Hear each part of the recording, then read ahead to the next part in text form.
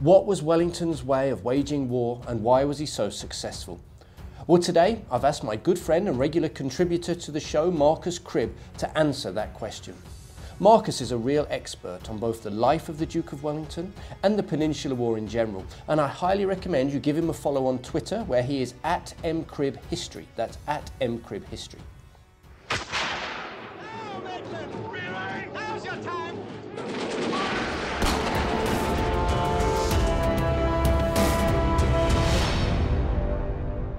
So Wellington, Arthur Wellesley, as he was, had quite a complicated system in the peninsula. Let's focus on. In India, there's a whole separate segment, and he was there for about 9 years. In the Iberian Peninsula, Portugal and Spain, he was nearly always outnumbered and on the back foot. There was at any one time between 200 to 250,000 French in the Iberian Peninsula, and his army fluctuated between 50 to 90,000 men at its kind of zenith. And many of those were actually then down with sickness and illness, which was the biggest blight really on any strength out there, mostly down to the climate and foreign illnesses that they weren't expecting. Wellington really needed to get into Spain and drive the French out.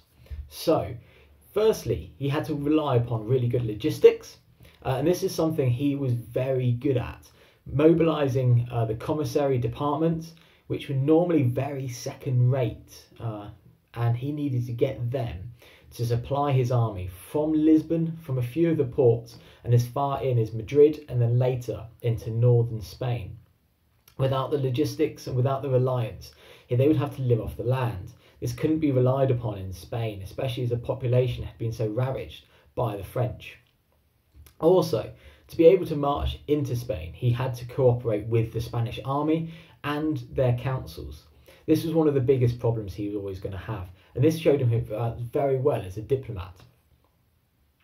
It had gone badly for Sir John Moore in the cooperation, and had almost gone very badly for Wellington in 1809 at Talavera, when the objectives of the Spanish and the British were slightly different aligned. This was not so much of a problem with the Portuguese, who were much more trustworthy of the British out there. The Spanish were not, and they had their own objectives, and remember very recent distrusts, such as back in 1805 they were fighting against the British at Trafalgar. So he had to work with them, so diplomacy, so logistics and diplomacy. He also actually had to be on the offensive. He needed to get into Spain and drive them out. So yes, I always say he was an all-round general, not only a defensive general, but we actually see that his campaigns are very much normally on the front foot as much as he can do, even where he's actually marched into Spain and then actually fights a kind of defensive battle. The campaigns themselves will normally be on the attack. Also, he's got to work all round the different branches of the armed forces, working with the Royal Navy for supply, but also engineering to build new roads, signal stations, and most famously the lines of Torres Vedras, which has been covered at other parts of the Redcoat History channel. But this is Wellington's defensive lines just north of Lisbon that he could rely upon to fall back to, defend Lisbon, but actually be unbreachable. And Massena was never able to breach those lines. There are multiple lines of forts, redoubts, and trenches with bomb-proof runways between the two forts, so that troops can move without the direct shell. And they're very, very well constructed and well supplied. Bringing that all together does really show that Wellington is quite a good all-round general. He was able to fight all the way from down in the southwest, near Lisbon, up through, and multiple times had been pushed back, normally due to sheer numbers, through the great sieges and then into the Pyrenees. His way of waging war really relied upon all of these, whilst keeping his ears out, especially using cavalry as reconnaissance, working with intelligence officers.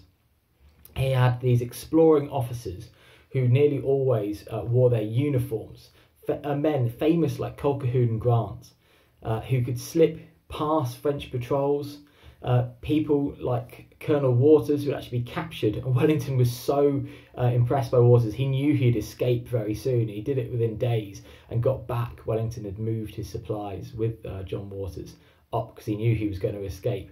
Really brave, daring men, and these men would gather intelligence, work with the locals.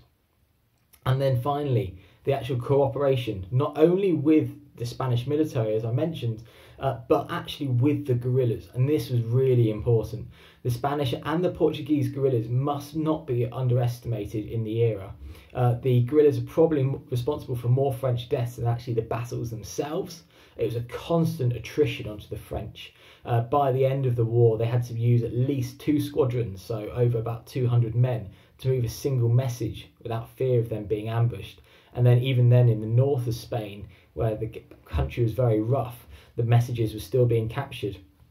And thanks to Wellington's brilliant intelligence officers, as I mentioned, we'd actually already got the codes that they were using. The codes had been cracked, and Wellington was able to read the messages. So using that intelligence, that diplomacy, the engineering, and an offensive mindset brings it all together under kind of a banner of logistics. And that was how Wellington waged war in the Peninsula. So there you have it. Wellington really was an expert commander, arguably the greatest British general of all time. Thanks again to Marcus for stepping in with that explanation, and hopefully he'll be back on the show again soon. As for me, I need to pull my finger out and finally finish the episode on the Battle of Vittoria.